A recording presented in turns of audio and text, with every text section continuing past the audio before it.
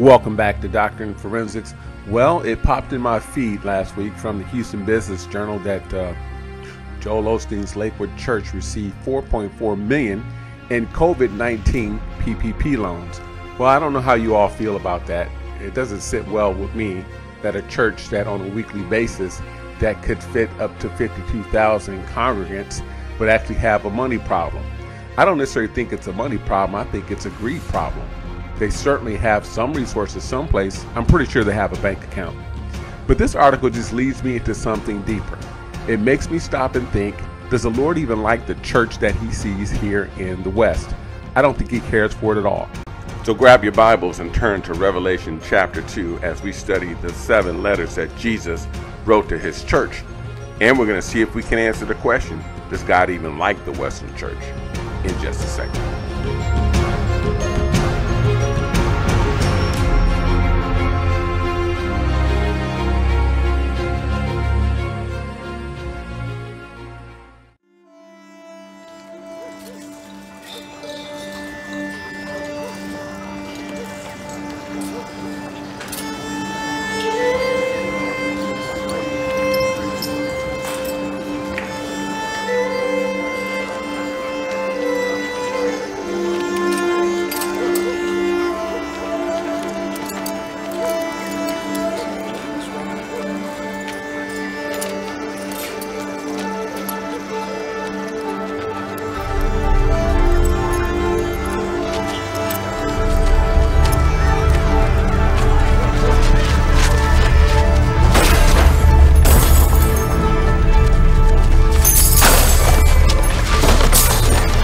Take these things hence!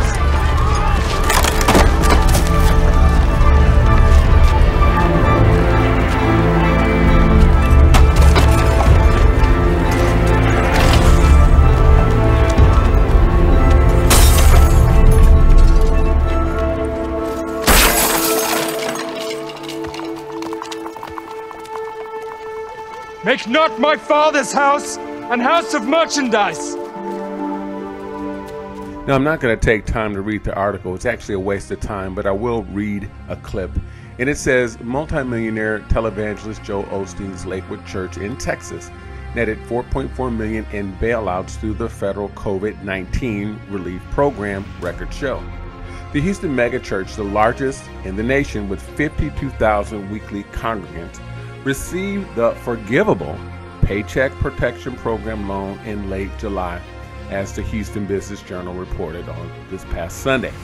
The loan was the third highest in Houston area during all of July and August, the outlet noted, citing federal data. So some would say, what's the problem with the church receiving a PPP loan? Well, let's be honest, they're not a church. They're a business. In fact, because of their 501c3 status, if they wanted to give you, an individual, money out their pocket, they couldn't if they wanted to. So as I was saying earlier, this article leads me to think about the book of Revelation, in particular the first 4 chapters where Jesus wrote 7 letters to 7 churches, of which none of us seem to adhere to because we have such abysmal behavior. And note I said none of us. We would do well to listen very carefully to the words of Jesus, which is why I said in the monologue, I don't believe God even likes the Western church. The early apostles were given instructions to leave behind as to what a church should look like, how a church should govern, what a church should do, and how a church should be discipling.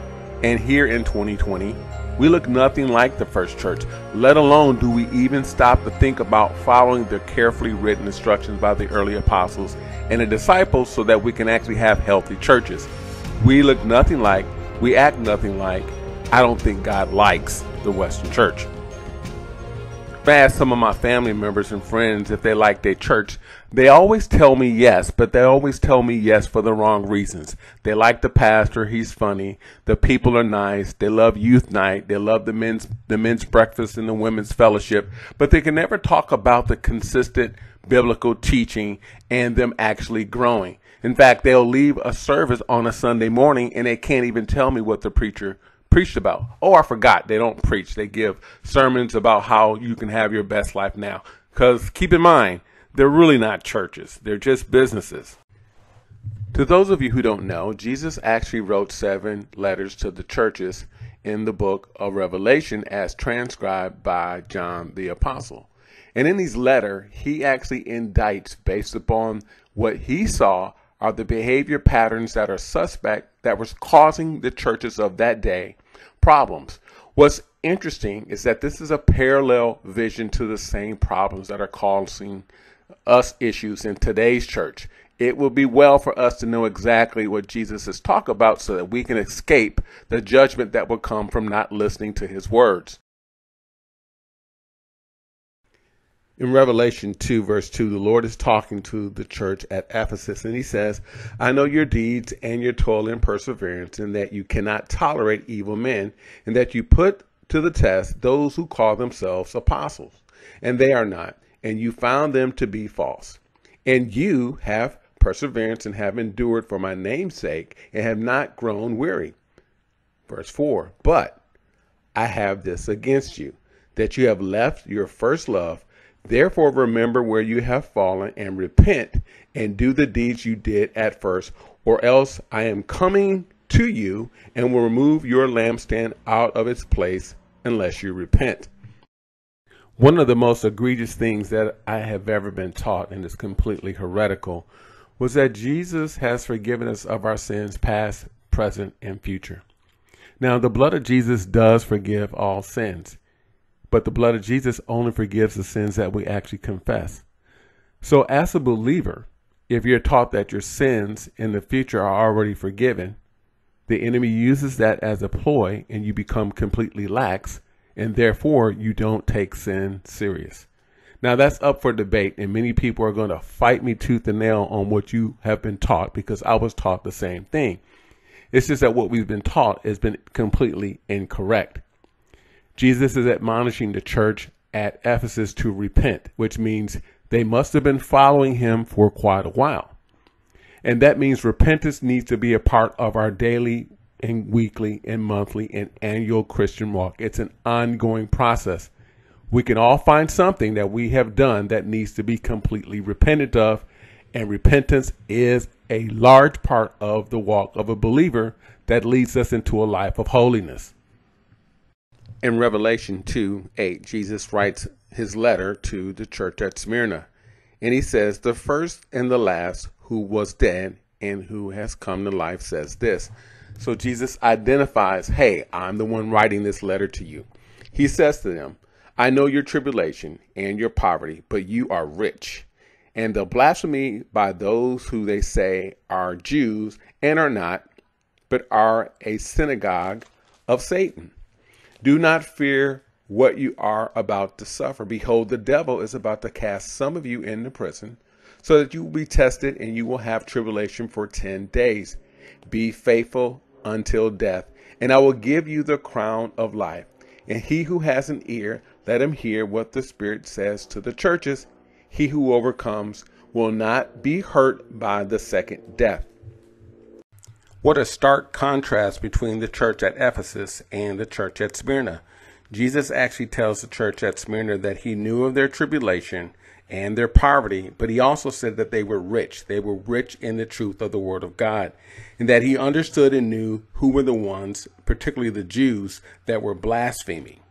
He also went on to say that they could expect to be persecuted and that they would suffer, but they are just to endure the test and the tribulation. He told them to be faithful unto death, and that if they did so, he would give them a crown of life. We could all hope to be as faithful as the church at Smyrna. A message to the church at Pergamum.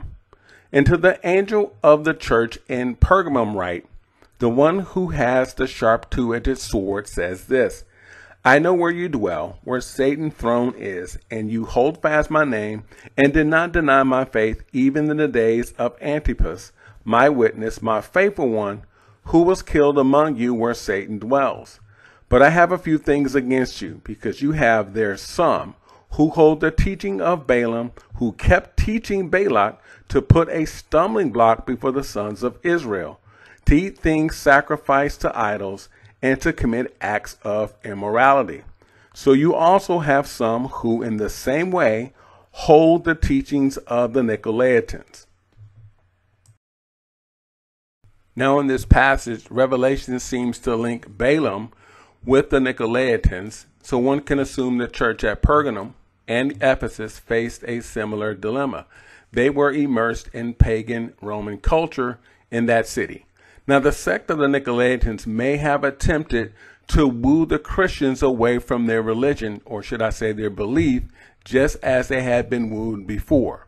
Now the Nicolaitans also appeared to eat food that were offered to idols, which Acts appears to decree against in Acts 15:29. Now, although this one doesn't seem like a major offense, in their context, they had committed a serious spiritual crime. Verse 16, therefore repent, or else I am coming to you quickly, and I will make war against them with the sword of my mouth. That language is used elsewhere, as we read in the book of Revelation. When Jesus returns at the battle of Armageddon, he destroys his enemy with the sword of his mouth. Verse 17, he who has an ear, let him hear what the Spirit says to the churches. To him who overcomes, to him I will give some hidden manna, and I will give him a white stone and a new name written on the stone, which no one knows but he who receives it. Now, what does this have to do with today's church? Actually, everything. Balaam was a source of error and wickedness, and he sabotaged the Israelites as they entered the promised land. He told King Balak how to get the Israelites to commit sin by enticing them with sexual immorality and food sacrificed to idols.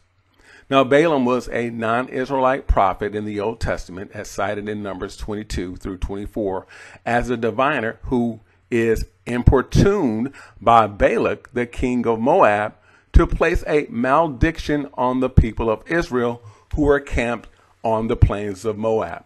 In other words, he was somebody who purportedly was a man of God, but yet he couldn't be trusted.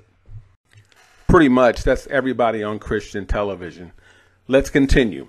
Now, to the message to the church at Thyatira, and to the angel of the church in Thyatira write, the Son of God, who has eyes like a flame of fire and his feet like burnished bronze, says this: I know your deeds, and your love and faith and service and perseverance, and that your deeds of late are greater than the first.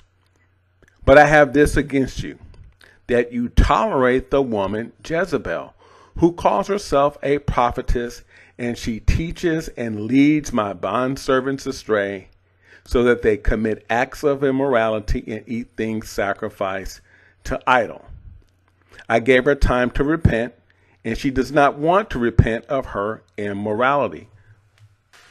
Now, if you've been around for some time, you've heard a message on the Jezebel spirit. And I'm going to break down the Jezebel spirit into just one word. That word is rebellion. Now, we know that the spirit was associated with Jezebel, but it's actually genderless. Sexuality or has nothing to do with it. God is saying here that it was a prophetess, someone who leads and teaches servants astray. Anyone who leads and misteaches the children of God, they basically are in possession or being manipulated by a Jezebel spirit. But the Lord says something interesting. He says that he gave her time to repent. So, yes, he's saying the word her, but who or what is he talking about? Well, in today's society, he's talking about those ministries that have gone aside after money, those ministries that are steeped into narcissism and the celebrity of the pastorate and the celebrity of those who are called the prophetic, and those celebrities of people who we esteem to be those that are apostolic and way workers of quote unquote miracles. But God is not happy with them.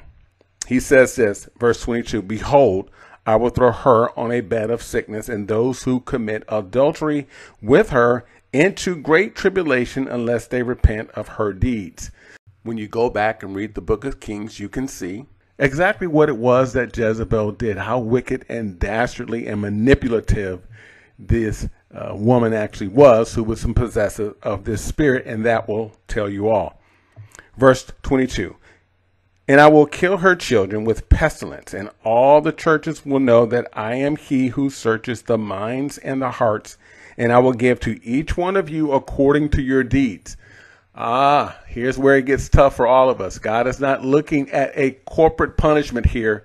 Punishment for behavior like the spirit of Jezebel will fall on all of us individually. Verse 24, who are in Thyatira, who do not hold this teaching, who have not known the deep things of Satan, as they call them, I place no other burden on you. So God lets some off the hook because they know nothing about this, because they're following in the ways and the precepts of the Lord. Verse 25, nevertheless, what you have, hold fast until I come. That means hang on, saints, to the truth. Let's not be persuaded or dissuaded by all the false teaching. And then Jesus gives a great promise. He who overcomes and who keeps my deeds until the end, to him I will give authority over the nations, and he shall rule them with a rod and iron of iron, as the vessel of the potter are broken into pieces, as I also have received authority from my Father, and I will give him the morning star.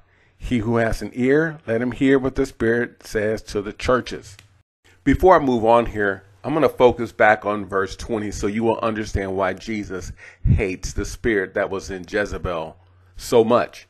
It reads, but I have this against you, that you tolerate the woman Jezebel. He's talking about that spirit, who calls herself a prophetess, and she teaches and leads my bondservants astray, so that they commit acts of immorality and eat things sacrificed to idols. When you go back to the book of Kings, you'll actually get a good idea of just how wicked this woman, Jezebel, was, and what the spirit in her motivated her to do. She actually instituted Baal worship and actually built a temple of Baal for her weak-willed husband in Samaria. Now, Jezebel, she was a strong personality, strong-willed woman. She was also very smart, but she was terribly wicked and sinister. She actually had Naboth killed when he refused to sell his vineyard to her husband, Ahab. But this spirit and everything about this spirit has infested the culture of God's church, and is the true enemy of God's true prophets. Well, you say, who are God's true prophets? Individuals that actually will hold up and put the word of God before the lies that we're hearing across TV and social media. Those people who uphold the word of God are true prophets. All of the nutcases that are telling you that they have a word from the Lord, where they're spending time making videos giving all of these prophetic updates, do not believe those people. They are not prophets of God. They are liars.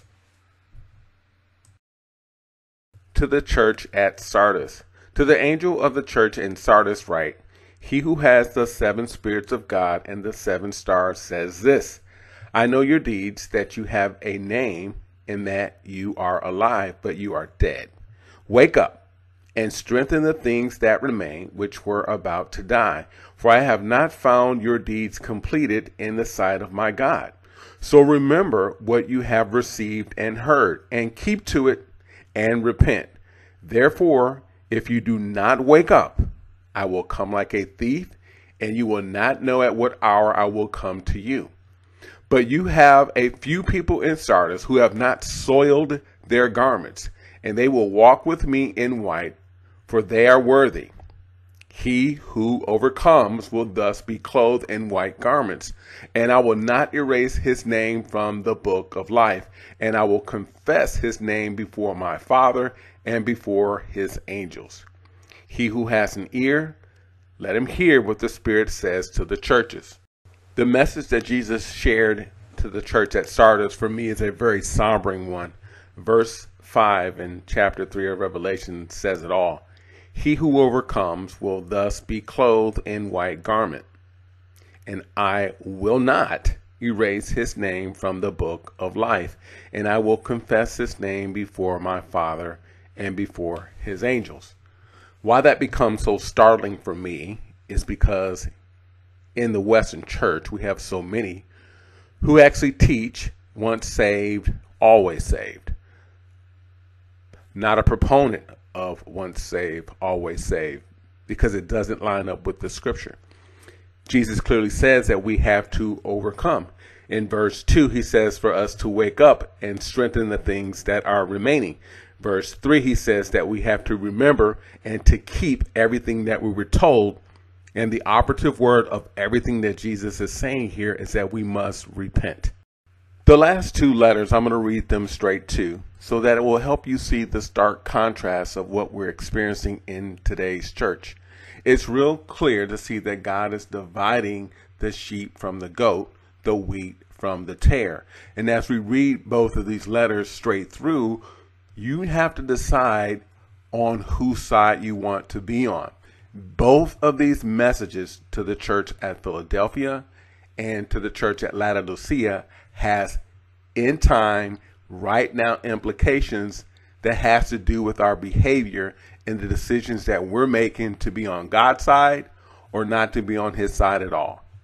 Revelation chapter 3, verse 7. And to the angel of the church in Philadelphia write, he who is holy, who is true, who has the key of David, who opens and no one shut, and who shuts and no one opens, says this, I know your deeds. Behold, I have put before you an open door, which no one can shut, because you have little power, and have kept my word, and have not denied my name. Behold, I will cause those of the synagogue of Satan, who say that they are Jews, and are not, but lie. I will make them to come and bow down at your feet, and make them to know that I have loved you, because you have kept the word of my perseverance. I also will keep you from the hour of testing, that hour which is about to come upon the whole world, to test those who dwell on the earth. I am coming quickly. Hold fast to what you have, so that no one will take your crown. He who overcomes, I will make him a pillar in the temple of my God, and he will not go out from it any more. And I will write on him the name of my God, and the name of the city of my God, the new Jerusalem, which comes down out of heaven from my God, and my new name. He who has an ear, let him hear what the Spirit says to the churches. The message to the church at Laodicea. To the angel of the church in Laodicea write, the Amen, the faithful and true witness, the beginning of the creation of God, says this, I know your deeds, that you are neither cold nor hot. I wish that you were cold or hot. So because you are lukewarm and neither hot or cold, I will spit you out of my mouth. Because you say, I am rich and have become wealthy and have need of nothing, and you do not know that you are wretched and miserable and poor and blind and naked. I advise you to buy from me gold refined by fire, so that you may become rich, and white garments, so that you may clothe yourself, and that the shame of your nakedness will not be revealed. And eye salve to anoint your eyes, so that you might see. Those whom I love, I reprove and discipline. Therefore be zealous and repent. Behold, I stand at the door and knock. If anyone hears my voice and opens the door, I will come into him and will dine with him, and he with me. He who overcomes, I will grant him to sit down with me on my throne. And I also overcame and sat down with my Father on his throne. He who has an ear, let him hear what the Spirit says to the churches. So if you hung in there with us through this teaching as we covered the 7 letters of Jesus, I hope you walk away with the same thing I'm walking away with. I need to be completely dialed in to what Jesus is saying and not being distracted by the things that the world would say are important. 7 times Jesus called his true church to overcome. I think it will be a great exercise if we stopped and prayed along with the Holy Spirit and asked the Lord to give us the strength for the year ahead to overcome everything that we're faced against.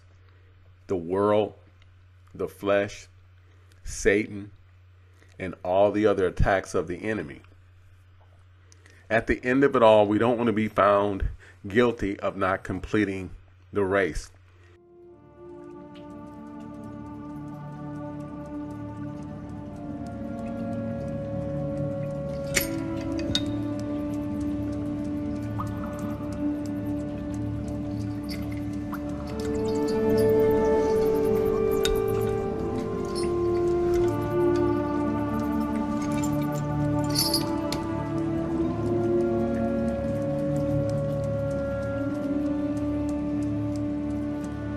This know also,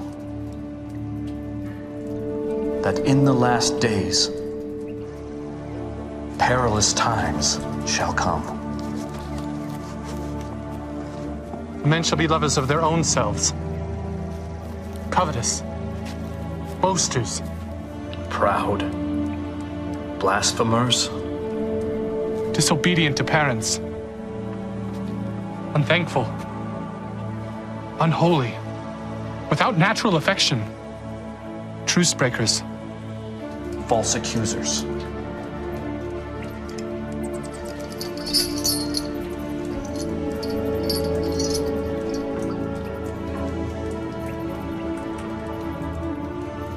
incontinent,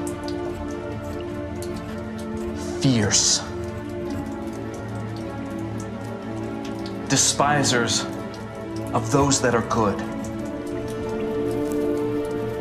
traitors, heady, high-minded, lovers of pleasures more than lovers of God,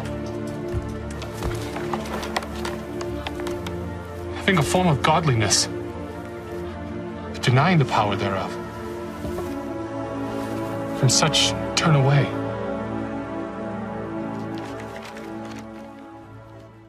I find it very interesting that the Apostle Paul was concerned about being disqualified. In 1 Corinthians chapter 9, verse 24, he says, "Do you not know that those who run in a race all run, but only one receives the prize? Run in such a way that you may win. Everyone who competes in the games exercises self-control in all things. They do it to receive a perishable wreath, but we an imperishable. Therefore, I run in such a way as not without aim. I box in such a way as not beating the air, but discipline my body and make it my slave, so that after I have preached to others, I myself will not be disqualified." Let's keep reading 1 Corinthians chapter 10, verse 1. "For I do not want you to be unaware, brethren, that our fathers were all under the cloud and all passed through the sea. And all were baptized unto Moses in the cloud and in the sea. And all ate the same spiritual food, and all drank the same spiritual drink. And they were drinking from a spiritual rock which followed them, and the rock was Christ." Verse 5, "Nevertheless, with most of them, God was not well pleased, for they were laid low in the wilderness. Now these things happened as an example for us, so that we would not crave evil things as they also craved. Do not be idolaters, as some of them were. As it is written, the people sat down to eat and to drink and stood up to play. Nor let us act immorally, as some of them did, and 23,000 fell in one day. Nor let us try the Lord, as some of them did, and were destroyed by the serpents. Nor grumble, as some of them did, and were destroyed by the destroyer. Now these things happened to them as an example, and they were written for our instruction, upon whom the end of the ages have come. Therefore let him who thinks he stand take heed that he does not fall. No temptation has overtaken you, but such is common to man. And God is faithful, who would not allow you to be tempted beyond what you are able, but with the temptation will provide the way of escape also, so that you will be able to endure it. Therefore, my beloved, flee from idolatry." Well, I'm going to leave it right there.